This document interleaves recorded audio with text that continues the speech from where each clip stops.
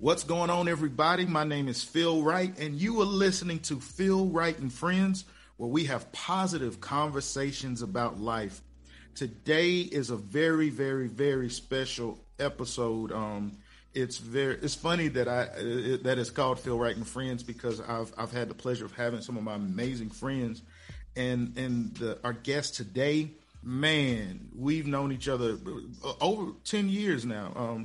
Met him in college. He was a football player. He would, play. He was a fellow musician and just always a happy guy.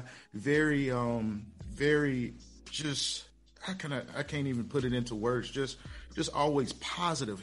I never met somebody that was happy all the time. And, I was going through stuff back then. So my stuff be up and down. But this guy here, he's always happy. Always. And I noticed he started doing poetry, and he played for them amazing Clemson Tigers as well.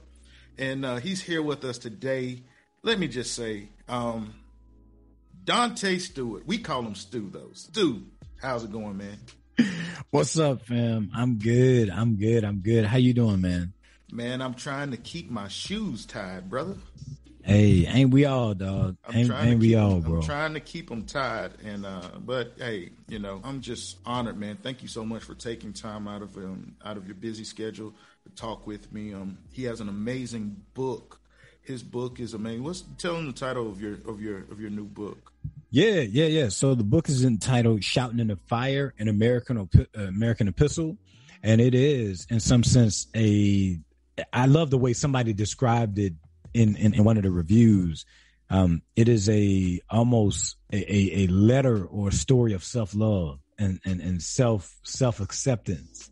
Right. In many ways that we kind of give our value and our worth to other people, and the ways in which, like, they don't do always the right thing with it. So it is that love letter to us Black people, and it's about us, and it's for us, and it's to us. But more than that, it is indeed a love letter to myself. Yeah, I mean, I was sitting here, and I'm telling you, like we just spoke, it was very relatable, man. I know Stu, and I know a lot about Stu, but I learned even more about him, and I also learned the things that we had in common as well. And very touching book. A couple moments, I found myself wiping tears, man, and for multiple reasons. Not only is it just a good book, I'm excited just to see the evolution, just like the growth and. How you evolved as a person and as a writer. I remember you doing poetry and everything like that. And we're going to get into the book, but let's start at the beginning for those who may not know. Danté Stewart, tell us, who is Danté Stewart? Yeah, bro. Well, right now, I do this thing every morning, bro, where like I write down who I want to become, and I say, what is the person that I want to become today going to accomplish today? And I want to be somebody that's healthy and fit. I'm a husband and father. I'm a writer. I'm a pastor, leader, student, scholar. So that's mainly who I am, bro. And it's really, for me, it's like I'm somebody who's, trying to get better, trying to grow up, trying to mature, trying to learn, trying to give myself and others something, that's valuable and meaningful in any given day. I'm trying to be a better person who learns how to rest, so that's kind of where that's what I'm struggling at right now. And it's really resting a little bit and kind of peeling back and getting away and trying to find a new rhythm in life. But yeah, that's who I am, bro. Immediately right now, and I'm working on my thesis for school. So I am definitely in that student scholar mode. And back in right now. So most people who would see you, they would say, man, he's a husband. Like you said, you're a scholar, you write books and just a great guy. But you definitely had to beat some odds. I believe coming to Clemson, you came as a walk-on originally, right? And, I want to talk about your journey there. One of our themes here is sticking to the plan and not wasting any time. So, as far as sticking to the plan and that journey to Clemson and to play on a collegiate level, like it's a low percentage of high school players that make it to the college level as well as a D1 school and a top ranked school as well. So talk to us a little bit about your journey to Clemson University? Yeah, so I was raised in as many of us are in the Black rural South. I'm from so between St. Matthews, South Carolina, Swansea, South Carolina, and Sandy Run, South Carolina. And so much of my childhood was in between the church, the school, and the field or the track. So I played football and I ran track. I was terrible at basketball. So I got cut from basketball twice, and that just killed my basketball dreams. You know, I was that dude that was just like way too fast to dribble. So my dribble stunk. Stu, I made it to the last cut, man. Believe it or not. What? I made it to the last cut, yeah. I think I made it to the last cut in twice, but then I just couldn't make it over the hump, bro. Hey, I know what you mean. Yeah, I couldn't make it over the hump. It just was terrible. And so I'll never forget, bro, like playing football in 9th grade, where I was actually playing varsity in the 9th grade. And playing varsity in the 9th grade, I love like Reggie Bush during this moment. And I was like so many young dudes who wore the white socks with the black cleats and the white strings. And I played like one play and that whole season. And then I don't know, something just clicked in the off season where I was just like, yo, when I come back from my 10th grade year, like I'm going to be that dude. I'm going to be a dog. And so I worked very, very hard to be that person. And, you know, first kickoff of my 10th grade year, I took that joint back 95 yards, and that was all she wrote. And so much of my upbringing was about football and training in the summer, trying to get better, but then also, you know, playing drums in church and things like that. And then, you know, once it got time to kind of decide to where I was going to go for college, you know, I got offered by a D1 AA school, but during that moment I was young. I was like, yo, I ain't playing D1 AA. I'm going D1, baby. I was like, yo, I'm going D1. So, but then there's, and in some sense, like, you know, when it came, I told my mom, I was like, yo, I don't want to go out of state, but I'm going to just go to Clemson because, you know, South Carolina, they were saying they was going to offer, but then they reneged on that. And so I was just like, you know what? What about Clemson? So then I was like, yeah, I'm going to Clemson. So we did everything. We applied. I got my acceptance letter, and I made that decision. I was like, nah, I'm not going D1 AA, but I'm going to play at Clemson, and I'm not just going to go show up. I'm not happy to be on the team and just have a jersey. I'm going to actually go play. And when I think about it right now, bro, that is so audacious. Yeah. And I think for me, that audacity still lingers. Like one of my friends, we was doing a book event together, and he asked me at the end of the event, he was like, yo, what would you tell 10-year-old Danté? Like looking back now, what would you tell 10-year-old Danté? And I told him, I was like, I would tell him that I'm so proud of the ways in which you never stopped showing up for yourself. And when I look at every moment of transition in my life, albeit terrible moments, albeit great moments, right, I never stopped showing up for myself. Even right now in this moment, bro, where I'm trying to work on this thesis, I'm trying to work on book number 2, I'm doing ministry stuff, I'm trying to take care of my body, I'm trying to take care of my family. I mean, it gets very hard. It's challenging. It's exhausting. But I never lost that audacity to where I believe continually in myself and believe that, yo, if I'm going to show up, I'm coming here to win. And I'm going to show up and I'm going to do the best I can. Right. And I'm going to have fun doing it. But I live for the stage. And so, yeah, bro. Yeah, this is an amazing, you have an amazing story coming to Clemson. And, you know, most people would say, all right, you come to Clemson, you get accepted, and you're on the team. Now, you got it made now. That's it. I mean, it's smooth sailing now. Once you, the transition from high school to getting there, and it seems like, okay, I'm here now. I guess I can throw my feet up now. So was it that easy? No, not at all, bro. Yeah. Nah. It was a process, bro. You go through a moment where, like, you know, when you think about audacity, bro, you also think about risk and the possibility of failure. Right. And when you think about the possibility of failure, sometimes you actually do fail. Fast forwarding, I actually end up leaving Clemson at the height of my career. I ended up leaving Clemson. Yes, I came back and finished my degree, but at the height of my career, literally, like, I leave. And that was a moment where failure got the best of me. But then, like, it's like, you know, that's a part of it. It's not easy to kind of do what we imagine in our heads and like what we actually experiencing right now in our present realities. It's not always easy. And there are going to be moments where we're smacked into the face without limitation. But that's the thing about it. It's like, yes, embrace your limitation, but also keep garnering faith in yourself and what you can do. Because, yeah, it ain't easy. And it wasn't easy. Working out, showing up again and again, like getting beat again and again, getting burned in practice again and again, and showing back up to the line and being like, yo, let's go again. Like, you got me one time, let's go. You got me twice, let's go. You got me 3 times, let's go. You got me 4 times, let's go. Like, I might not beat you on number 1, but I will outwork you. And at some point, I might beat you at number 10. And then guess what we're going to do?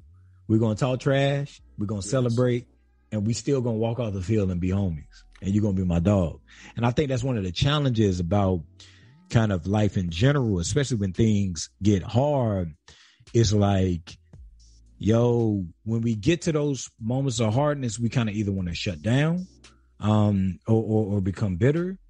But I think, and in some sense, like we kind of like try to finesse one another, right? To where you know we do things that's like where we're skeptical of one another, right? But then there's something to be said about the ways in which like we press through hard things together, like in a mutual energy, and how like we need a team in order to like either boost us up to say like, yo, you can do it, or to be like, hey fam, like you know, all right, what you doing right now is like not cool.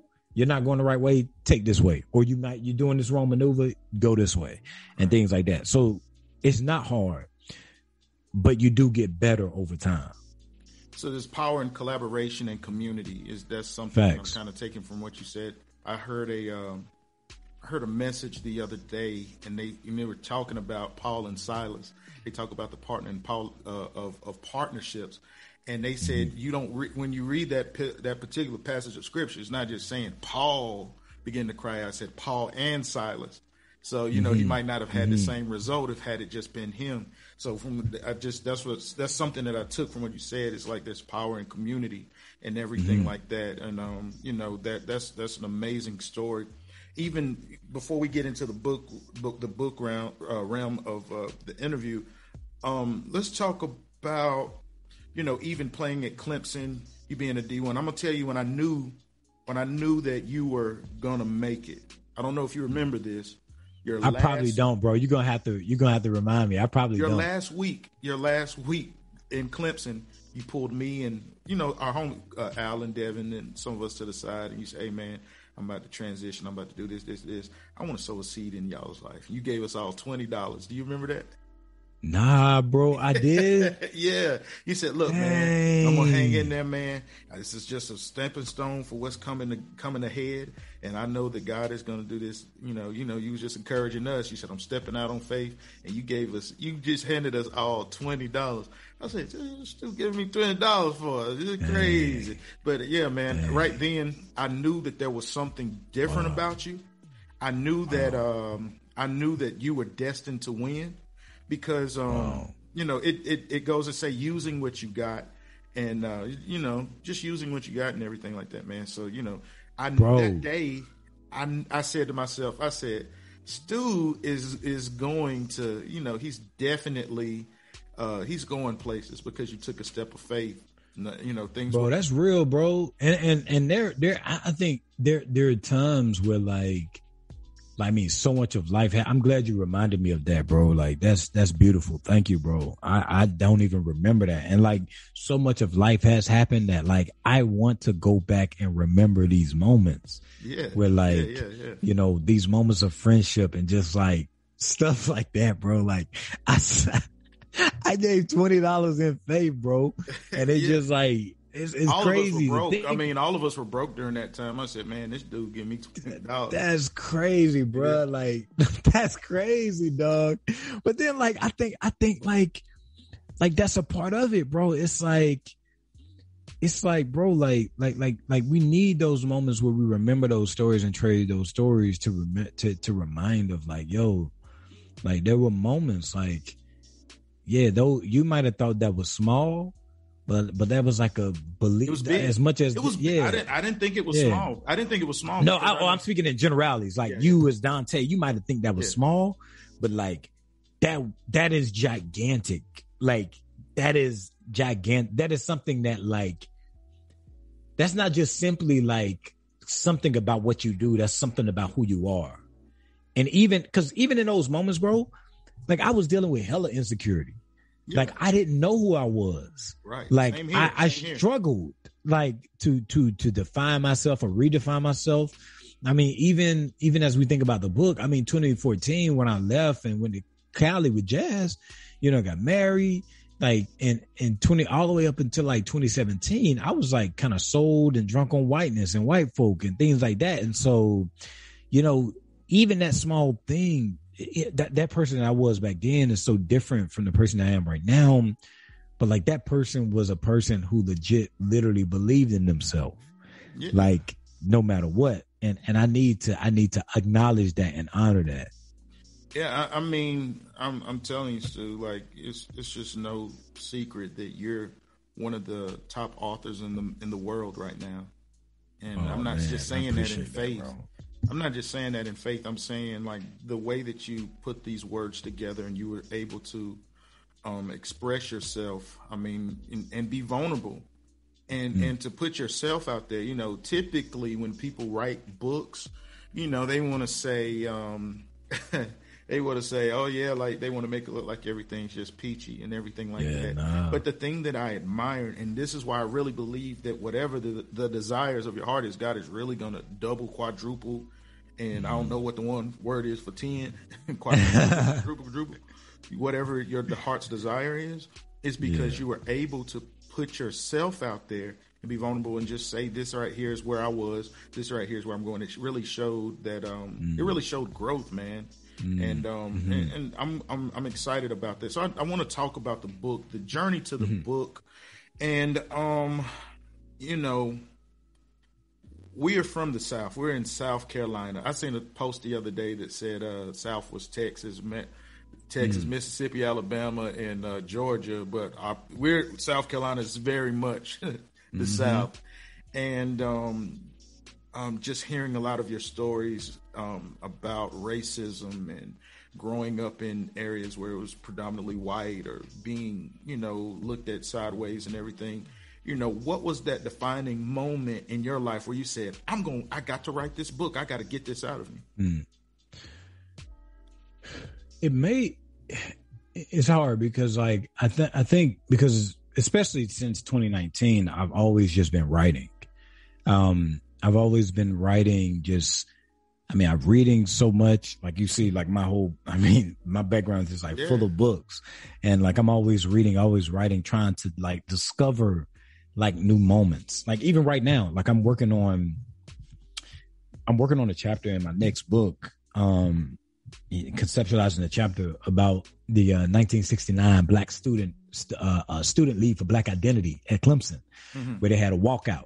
And I don't even know if people know that history, that there were, like, so many students at Clemson that did a sit-in, you know, years before the sit-in at Sykes, and things like that. So, like, I've always been, like, trying to discover these moments, these people, these places and things. So there's always been a part of my thing. But then, like, maybe in 2020, where I was just like, you know, 2020 was really where I was like, yo, I got to write this story for me, because I was doing, like, threads on, like, my story about being in white evangelicalism and being in white spaces. I was like posting about it. I was being in conversation with people about it, but I didn't necessarily, like, chronicle that story. Partly because of fear. You know, when you start talking about being vulnerable and being honest, like, there are multiple roadblocks in your own life and story where fear can kind of get the best of us, particularly not necessarily like the fear of like, yo, I don't know if I can do this, though that is part of the fear. It's also the fear of, you know, am I courageous enough to tell the story and tell the truth, both the good, the bad, and the ugly. And I think in 2020, I wrote an article that was entitled "Black Rage in an Anti-Black World is a Spiritual Virtue" for Sojourners magazine. And I mean, the article took off, but then also what happened was in that article, I talked a lot about what happened and what I became. That also the Washington Post article about my time in white evangelicalism happened as well. And then I think it was those moments when those articles came out, I was like, yo, like I really gotta press and probe into the story and try and get to the bottom of it, of myself, or at least begin to get to the bottom of like who I was and I became. And then, you know, over time, as I started to just show up and write, fumble my way through it, the book writes it came to be, bro. It just came. Like that's the thing I'm dealing with right now with book number 2 is like, you know, I'm kind of fumbling and stumbling my way forward in it. You know, it's just like music. It's like music. Yeah. It's like, you know, you got to have sound check. You gotta have sound check, and like sound check is a part of like, it legitimately is a part of like you playing that night, like, or that day, that morning. It's like we kind of getting warmed up, we kind of getting loose and things like that. You know, we open it up a bit so that like when that moment come in the song or in service, we're ready for that moment because we already had sound check. And so like for me, those articles and essays, were a part of me feeling my way through writing the story. And most of all, it was the people around me who believed in me, like to tell me that, yo, you can do this. Whether it's my wife, whether it's my friends who were writers, like these people, these others, they really like were like my angels. They were my cheerleaders that let me know like, yo, you can do this. You can do it. Keep going. You can do it. You can do it. Keep going. Keep going. Keep writing. It's challenging right now, but you can do it. And over time, as I started to get as I started to get kind of where I wanted to do, how I wanted to write the story, and the freedom to write it, like the way I wanted to write it, then it just over time it came. So the book is amazing. There are some amazing topics, amazing conversations, and point of views in it.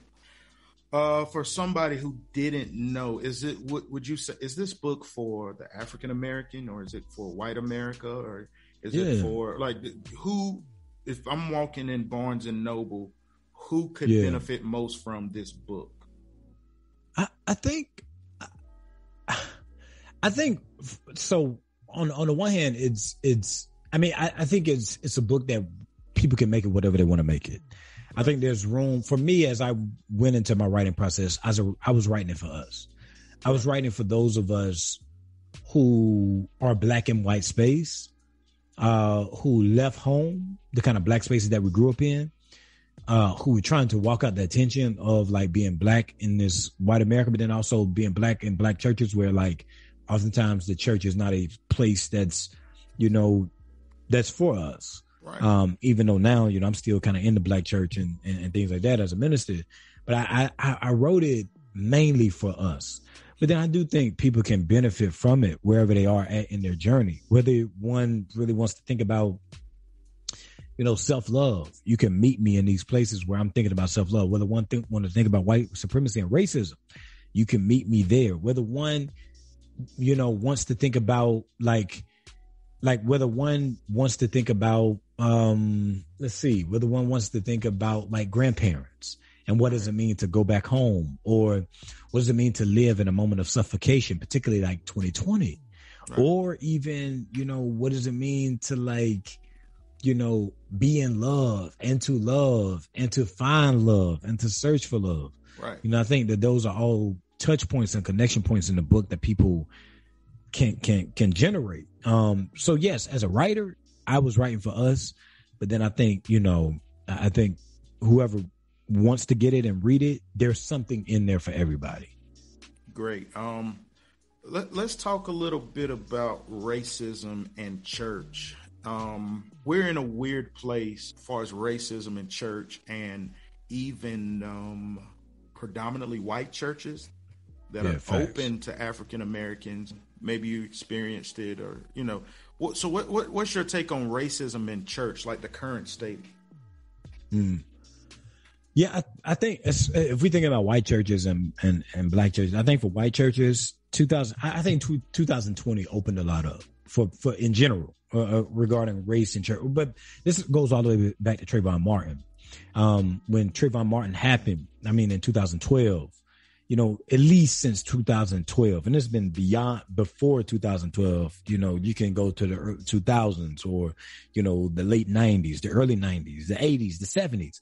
At every moment, there were experiences of black people in public or in private, experiencing the terror of white supremacy through the form of policies, through the form of policing, or through the form of vigilante violence.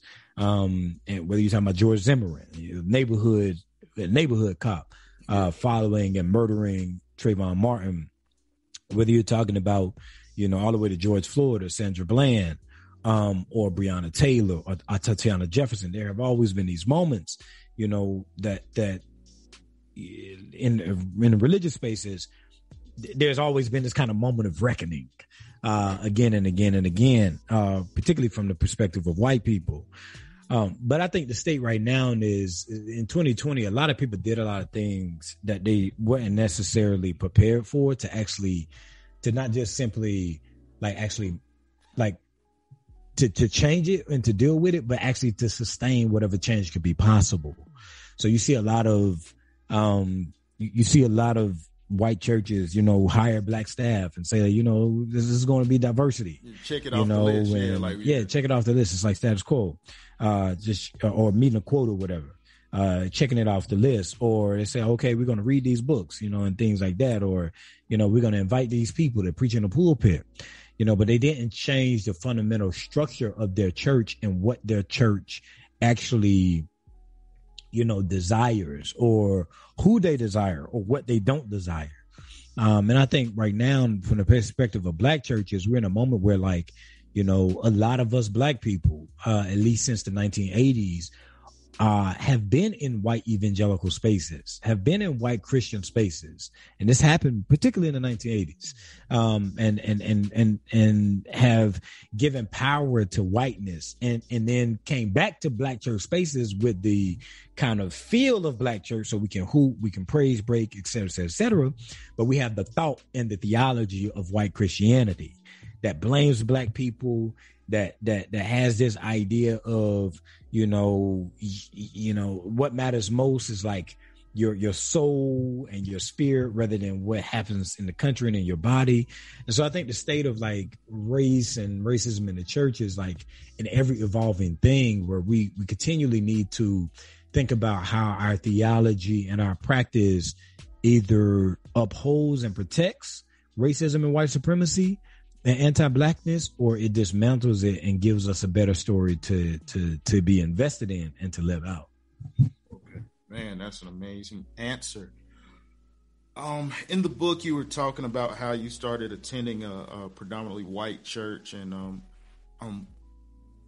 what do you think was the reason for kind of stepping away from the black church as we know it, and being more attracted to, what attracted you to the predominantly white church? I think it was just the difference, but then also acceptance. So it was just a different experience. Right. It was different religious experience, and I was young. I just wanted to try something different. Something new. Right, yeah. I was tired of wearing suits to church and things that. So, tired of being in church all day, and so Amen. that probably was a part of it. It's just it was a part of it. But then I think about it, ain't no white churches ever had no canteen like Judah. They never handed students grocery bags, bro, to every week in and week out. Handed students grocery. Never have I experienced that at a white church ever in my life. And when I tried to do it, they shut it down. There's nah. When I tried to do it at my white church, they was no.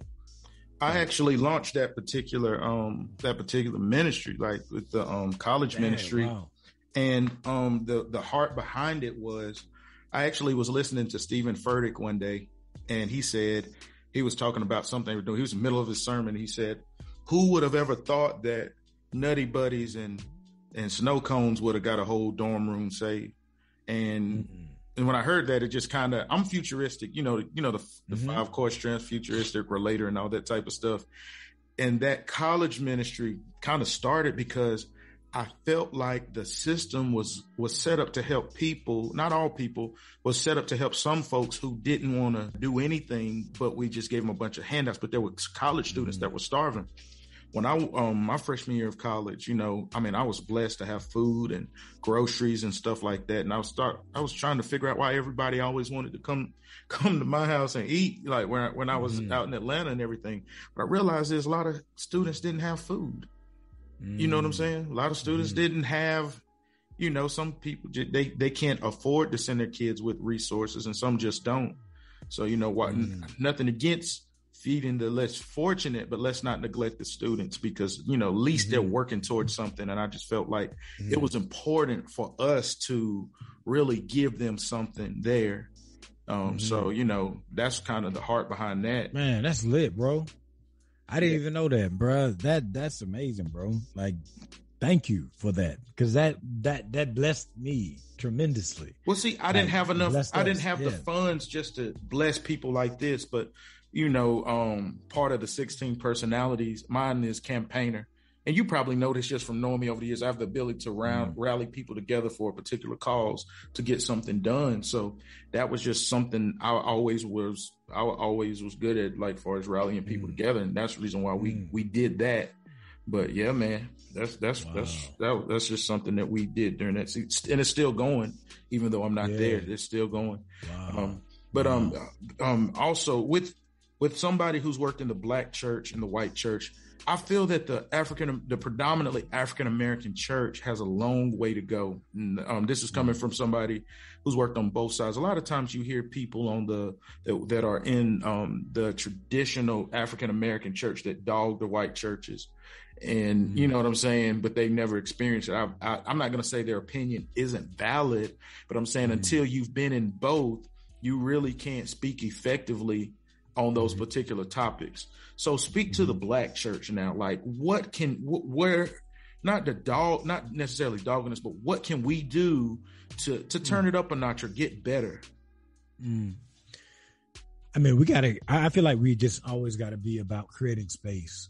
Like we have to be about we have to be about creating space for others. Particularly those who are marginalized in black church spaces, particularly Black women and those who are Black LGBTQ. We can't say that, like, we love ourselves and love one another, and then we have these campaigns, when, like, Black men die. So we have these campaigns, like, when Black men die in public, it's like, let's do something about the system. But then when Black women die, or when Black LGBTQ die, or be oppressed or be harmed, it's like, we kind of, that issue is just too touchy, et cetera, et cetera. We need to do a better job at that. I mean, we need to be the type of people who are not just concerned, about the programmatic things of church, but, like, legit, like, let's all figure out how we can heal. We got a lot of trauma that we holding that we need to heal, that we need to be on a collective journey of, like, healing and things like that. But then also, I think we as Black churches need to be open to, like, and this is also a part of creating space, that we got to be open to change. We're in a new moment. In church in general, post-pandemic church is just different. And we're all trying to figure out, how to do post-pandemic church. But I think also, we're in a different moment as it relates to religion and spirituality for young people.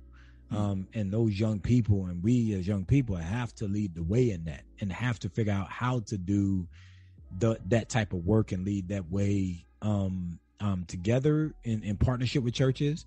And that means that some people, you have to realize, when the difference between being emergent and then being emeritus. You know, Okay. I don't think many leaders kind of get that tension of like, yo, at one point you were an emergent pastor, you were an emergent leader, you were an emergent preacher.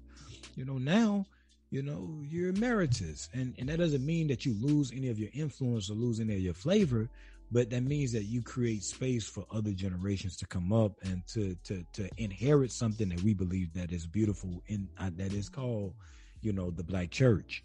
And I think that's where so many of us are struggling continually. But then also I think, you know, we have to celebrate who we actually are. Yeah. Like we go to church, we do church, but like we got to know our history too. Yeah. And we got to know where all this comes from and to hold on to the power of what the Black church is, or Black Christianity, Black faith is, and what it can become. So yeah. Wow. Yeah, that's really amazing. As an author, as you transitioned out of the church you were at before, did you get any backlash from the book, or did anybody reach out to you or say, yeah, I read your book and I don't agree, or, you know, did you get any kickback from your book? Oh yeah, bro. Yeah. You don't write anything that honest and don't get any type of, you know, pushback. Yeah, I've gotten a lot of pushback in so many areas. But, you know, for me, bro, that's a part of the job, bro. That's what you sign up for, bro. Like it just is what it is, bro. It's a part of the job. You know, you kind of write through it, you work through it, you therapy through it, and you just keep it going. You keep doing it. I mean, I've had a moment where, like, you know, like old church members went on this whole diatribe where one of my friends sent it to me, of like, you know, that might not have been the best thing to do, you know, send this to me, but it's like, she was saying like, yo, you want me to go off on them? I'm like, hey, do your thing, do whatever you want, do whatever you see fit. And she did, she defended me. She was saying, you know, do you want me to, you know, say something and defend you? And she felt it best, you know, to defend me on that thread. You know, and I mean, I've had those things happen, but like my mind is kind of geared on the work, focused on the work. I'm about the work. You know, I'm about the work. That's what I got too much in here, bro, to be too distracted. That doesn't mean I don't get distracted at all, but be too distracted about what's happening out there and all the noise. Like even right now, like I'm in a moment where I'm just like, I need that mental space to work. I need that mental space to think, to write, to be present, you know, with myself and be present with my family. You know, if I'm so concerned about what somebody else said, then, you know, I can't write, you know, I can't do the work. So I've had a lot of pushback, but you know, it comes with it. Bro. But you wrote your truth. That was your truth, and nobody can take your truth away from you. Facts. Yeah, that's really dope. Facts. I definitely appreciate you for coming on, man. And before we go, there may be someone who is struggling with their faith. There's somebody that may not have any sense of faith at all, or they're searching for purpose. I think one thing about the pandemic, what it's taught us, it's taught us that sometimes the systems aren't in place to really support us. So that's why so many entrepreneurs are raising up during this particular time. What encouragement would you give to that person who is, you know, maybe struggling with their faith and still searching for their purpose as well? And they may be torn, or, you know, what advice would you give them? I mean, if I'm being honest, bro, I would just tell them that that's okay. You know, that's probably the best thing that you can say, because in those moments, you know, sometimes you don't need advice. Sometimes you don't need books to read. Sometimes you just need somebody to tell you that that's okay and that's normal. And just say, you're going to find your way. You're going to find your way. You know, you keep trusting, keep walking, keep showing up. You know, you're going to change. That's a part of it. That's life. You know, when things happen, we change. You know, we just want to make sure that change, you know, actually helps us become better and more loving and bigger, and more trusting. and things like that. So I would tell them, like, it's okay. You're going to change, and that's a part of the process, and that so many of us go that way. And yeah, you're going to land on solid ground. Yeah, I wouldn't even give any advice. I would just tell them, like, it's okay, and you're going to be okay. Just keep on walking. There you go. Ladies and gentlemen, I'm here with my good friend, my brother, Mr. Danté Stewart. I'm a proud friend. I'm a proud brother. Yeah, bro. This guy's amazing. He's nice. And I purposely didn't dig too deep in today because he's somebody that I definitely want to continue to have conversations with over the next few years on different topics. So you'll be hearing from him a lot on Phil Wright and Friends podcast. Remember, stick to the plan. Don't waste any time. And so, look, it's up from here. It's up from here. We got Danté Stewart. Where can they find your book and your information? Wherever books are sold, bro. He's everywhere. It should be there. Yeah, it should be there. Hopefully. Yeah, I'm hoping. No. I mean, if they're not, wherever they books may are have sold. sold out. They may have sold out. Yeah, they may have sold out. And if it's not there, then request it. But then also, I would tell people, local libraries too. Support our local libraries, our local bookstores. Request a book. Buy the book through your local bookstore. But if you can't, then I mean, it's like Amazon, it's bookshop, Barnes and Noble, pretty much anywhere books are sold. You heard it right there, Mr. Danté Stewart, ladies and gentlemen. Phil Wright and Friends podcast, positive conversations about life. Man, be inspired today. Keep your head up, keep smiling, do everything that you're supposed to do. Don't let that idea die. Don't quit. You're almost at the finish line. Don't you dare quit. Hang in there. This is Phil Wright and Friends. Before you leave, make sure that you are following us on all of the social media platforms. You can find us on Instagram at Phil Wright Podcast. My personal page is P Wright Music. Don't forget that amazing food page I got, Phil Mills, and Cafe Joel Music for all my live music lovers. If you have any questions or show ideas, you can email us at philwrightfriends@gmail.com. Look, I really need you guys to go to YouTube. Go to YouTube and subscribe and like all of our videos at Phil Wright TV. We have some amazing short clips from some of our interviews, and we have some amazing things going on there as well. Thank you guys for tuning in to Phil Wright and Friends podcast, where we have positive conversations about life. You guys mean the world to me, and I mean that. Y'all have a good one.